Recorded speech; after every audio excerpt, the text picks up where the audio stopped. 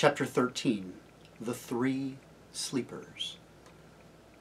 The wind never failed, but it grew gentler every day, till at length the waves were little more than ripples, and the ship glided on hour after hour, almost as if they were sailing on a lake. And every night they saw that there rose in the east new constellations, which no one had ever seen in Narnia, and perhaps, as Lucy thought with a mixture of joy and fear, no living eye had seen at all. These new stars were big and bright, and the nights were warm. Most of them slept on deck and talked far into the night, or hung over the ship's side watching the luminous dance of the foam thrown up by their bows. On an evening of startling beauty, when the sunset behind them was so crimson and purple and widely spread that the very sky itself seemed to have grown larger, they came in sight of land on their starboard bow. It came slowly nearer, and the light behind them made it look as if the capes and headlands of this new country were all on fire. But presently they were sailing along its coast, and its western cape now rose up astern of them, black against the red sky and sharp as if it were cut out from cardboard, and they could see better what this country was like. It had no mountains, but many gentle hills with slopes like pillows. An attractive smell came from it, what Lucy called a dim, purple kind of smell, which Edmund and Rents thought were rot, but Caspian said, "I know just what you mean." They sailed on a good way, past point after point, hoping to find a nice deep harbor, but had to content themselves in the end with a wide and shallow bay. Though it had seemed calm out at sea, there was of course surf breaking on the sand, and they could not bring the Dawn Treader as far in as they would have liked. They dropped anchor a good way from the beach, and had a wet and tumbling landing in the boat. The Lord Roop remained on board the Dawn Treader. He wished to see no more islands. All the time that they remained in this country, the sound of the long breakers was in their ears. 2 men were left to guard the boat, and Caspian led the others inland, but not far before it was too late for exploring, and the light would soon go. But there was no need to go far to find an adventure. The level valley which lay at the head of the bay showed no road or track or sign of habitation. Underfoot was fine, springy turf, dotted here and there with low bushy growth, which Edmund and Lucy took for heather. Eustace, who was really rather good at botany, said it wasn't, and he was probably right. It was something of very much the same kind. When they had gone less than a bow shot from the shore, Journeyman said, "Look, what's that?" And everyone stopped. "Are they great trees?" said Caspian. "Towers, I think," said Eustace. "It might be giants," said Edmund in a lower voice. "The way to find out is to go right in among them," said Reepicheep, drawing his sword and pattering off ahead of everyone else. "I think it's a ruin," said Lucy when they had gone a good deal nearer, and her guess was the best so far. What they saw now was a wide oblong space, flagged with smooth stones and surrounded by gray pillars, but unroofed.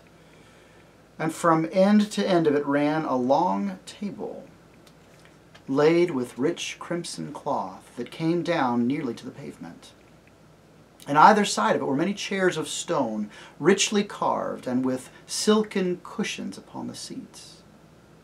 But on the table itself there was set out such a banquet as have never been seen. Not even when Peter the High King kept his court at Cair Paravel. There were turkeys and geese and peacocks. There were boar's heads and sides of venison. There were pies shaped like ships under full sail or like dragons and elephants. And there were ice puddings and bright lobsters and gleaming salmon. There were nuts and grapes, pineapples and peaches, pomegranates and melons and tomatoes. There were flagons of gold and silver and curiously wrought glass, and the smell of the fruit and the wine blew toward them like a promise of all happiness. "I say," said Lucy. They came nearer and nearer, all very quietly. "But where are all the guests?" asked Eustace. "We can provide that, sir," said Rents. "Look," said Edmund sharply. They were actually within the pillars now, and standing on the pavement. Everyone looked where Edmund had pointed. The chairs were not all empty. At the head of the table, and in the two places beside it there was something, or possibly three somethings. "What are those?" asked Lucy in a whisper. "It looks like 3 beavers sitting at the table." "Or a huge bird's nest," said Edmund. "It looks more like a haystack to me," said Caspian. Reepicheep ran forward, he jumped on a chair, and then onto the table, and ran along it, threading his way as nimbly as a dancer between jeweled cups, pyramids of fruit, and ivory salt cellars. He ran right up to the mysterious gray mass at the end, peered, touched, and called out, "These will not fight, I think." Everyone now came close, and saw what sat in those 3 chairs, and it was 3 men, though hard to recognize as men till you looked closely. Their hair, which was gray, had grown over their eyes till it almost concealed their faces, and their beards had grown over the table, climbing round and intertwining plates and goblets as brambles entwine a fence, until all mixed in one gray mat of hair, they flowed over the edge and down to the floor. And from their heads, the hair that sprang over the backs of their chairs, so that they were wholly hidden. In fact, the 3 men were nearly all hair. "Dead?" said Caspian. "I think not, sire," said Reepicheep, lifting up one of the hands of the tangled hair in his 2 paws. "This one is warm, and his pulse beats." "This one too, and this," said Drinian. "Why, they're only asleep," said Eustace. "It has been a long sleep, though," said Edmund, "to let their hair grow like this." "It must be an enchanted sleep," said Lucy. "I felt the moment we landed on this island it was full of magic. Do you think we have perhaps come here to break it?" "We can try," said Caspian, and began shaking the nearest of the 3 sleepers. For a moment everyone thought he was going to be successful, for the man breathed hard and muttered, "I'll go eastward no more. Out oars for Narnia." But he sank back almost at once into a yet deeper sleep than before. That is, his heavy head sagged a few inches lower towards the table, and all efforts to rouse him again were useless. With the second, it was much the same. "Weren't born to live like animals. Get to the east while you have a chance. Land's behind the sun," and sank down. And the third only said, "Mustard, please," and slept hard. "Oars out for Narnia, eh?" said Drinian. "Yes," said Caspian. "You are right, Drinian. I think our quest is at an end. Let's look at their rings. Yes, these are their devices. This is the Lord Revelion, this is the Lord Argos, and this, the Lord Mavremorn." "But we can't wake them," said Lucy. "What are we to do?"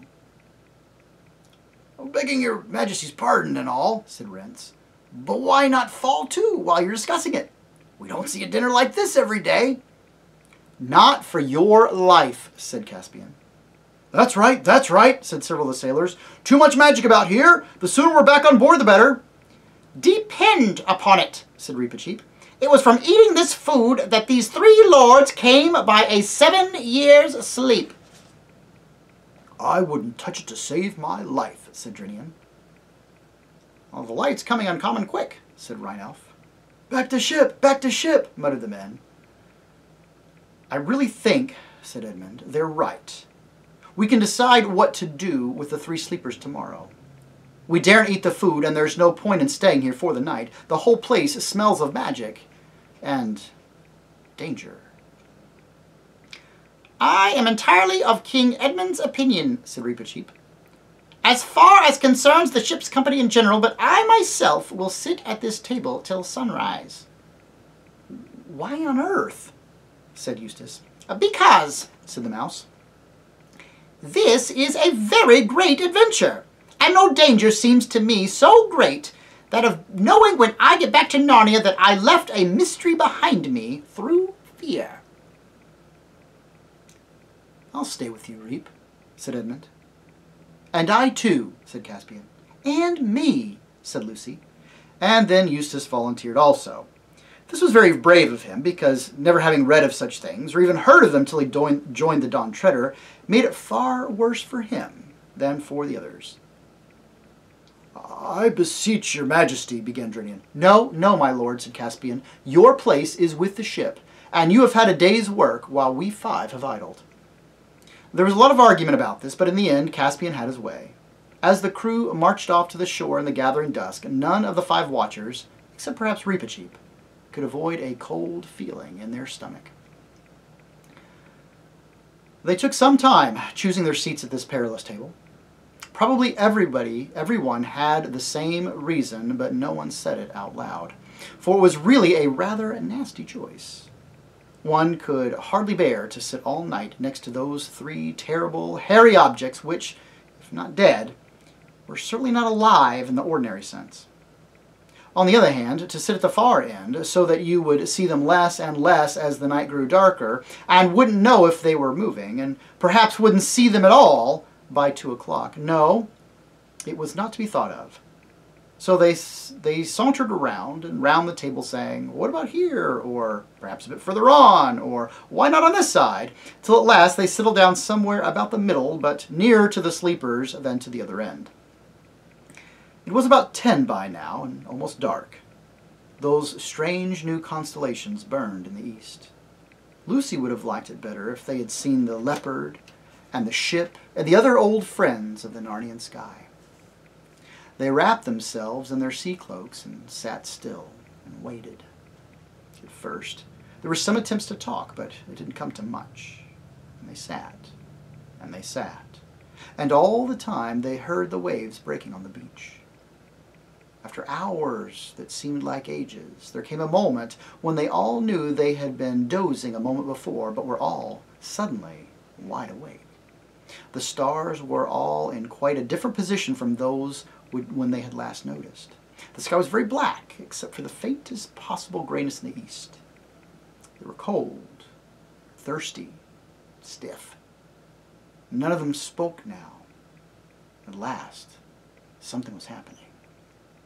Before them, beyond the pillars, there was a slope of a low hill, and now a door opened in the hillside, and a light appeared in the doorway. A figure came out, and the door shut behind it.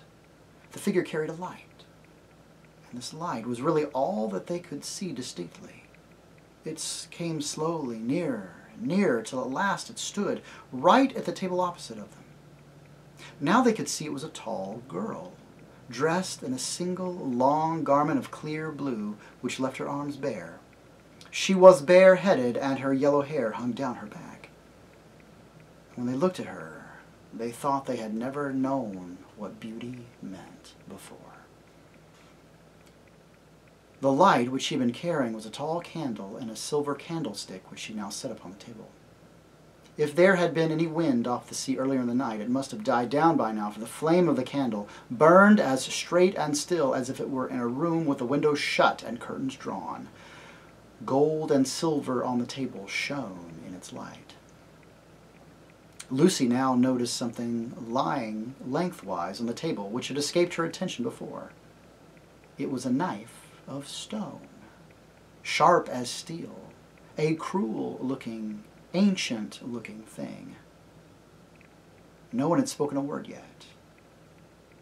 Then Reepicheep first, Caspian next. They all then rose to their feet because they felt she was a great lady.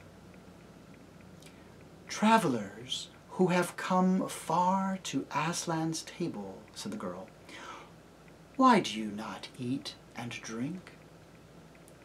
"Madam," said Caspian, "we feared the food because we thought it had cast our friends into an enchanted sleep." "They have never tasted it," she said. "Please," said Lucy, "what happened to them?" "7 years ago," said the girl, "they came here in a ship whose sails were rags, and her timbers were ready to fall apart. There were others with them, sailors, and when they came to this table, one said, 'Here is the good place. Let us set sail and reef sail and row no longer, but sit down and end our days in peace.' And the second said, 'No, let us re-embark and sail for Narnia and the west. It may be that Myraz is dead.' But the third, who was a very masterful man, leapt up and said, "No, by heaven, we are men and tell marines, not brutes. What should we do but seek adventure after adventure? We have not long to live in any event. Let us spend what is left in seeking the unpeopled world behind the sunrise." And as they quarrelled, he caught up the knife of stone which lies there on the table, and would have fought with his comrades. But it is a thing not right for him to touch. And as his fingers closed upon the hilt, deep sleep fell upon all three. Until the enchantment is undone, they will never wake. "What is this knife of stone?" asked Eustace. "Do none of you know it?" asked the girl. I think," said Lucy, "I've seen something like it before. It was a knife like that the White Witch used when she killed Aslan at the stone table long ago." "It was the same," said the girl, "and it was brought here to be kept in honor while the world lasts." Edmund, who had been looking more and more uncomfortable for these last few minutes, now spoke. "Look here," he said. I hope I'm not a coward. About eating the food, I mean, and I'm not sure, I don't mean to be rude, but we have had a lot of queer adventures on this voyage of ours, and things aren't always what they seem. When I look in your face, I can't help believing all you say, but then that's just what might happen with a witch, too. How are we to know you are a friend?" "You can't know," said the girl. "You can only believe, or not." After a moment's pause, Reepicheep's small voice was heard. "Sire," he said to Caspian, "of your courtesy, fill my cup with wine from the flagon. It is too big for me to lift. I will drink to the lady." Caspian obeyed, and the mouse, standing on the table, held up a golden cup between his tiny paws and said, "Lady, I pledge you." Then it fell to on Cold Peacock, and in a short while everyone else followed his example. All were very hungry, and the meal, if not quite what you wanted for a very early breakfast, was excellent as a very late supper. "Why is it called Aslan's Table?" asked Lucy presently. "It is set here by his bidding," said the girl, "for those who come so far. Some call this island the world's end, for though you can sail further, this is the beginning of the end." "But how does the food keep?" asked the practical Eustace. "It is eaten and renewed every day," said the girl. "This you will see." "And what are we to do about the sleepers?" asked Caspian. "In the world from which my friends come," here he nodded at Eustace and the Pevensies, "they have a story of a prince or a king coming to a castle where all the people lay in an enchanted sleep. In that story he could not dissolve the enchantment until he had kissed the princess." "But here," said the girl, "it is different. Here he cannot kiss the princess till he has dissolved the enchantment." "Then," said Caspian, "in the name of Aslan, show me how to set about that work at once." "My father will teach you that," said the girl. "Your father?" said everyone. "Who is he, and where?" "Look," said the girl, turning round and pointing at the door in the hillside. They could see it more easily now, for while they had been talking the stars had grown fainter, and great gaps of white light were appearing in the grayness of the eastern sky. And that's the end of chapter 13. And there is deep and powerful and profound imagery within this chapter that there at the beginning of the world's end, Aslan's table laid out with food fresh and new every day for all travelers who would make it that far, laid with the stone knife, the very means of Aslan's death in our very first book, prior to his own resurrection. The imagery, I think, cannot be avoided. This is a Eucharistic table. This is the communion of the Lord that they share. This is the banquet in God's own country, a look at the wedding supper of his Son, the Lamb. It is a feast and a banquet that Scripture tells us we are invited to.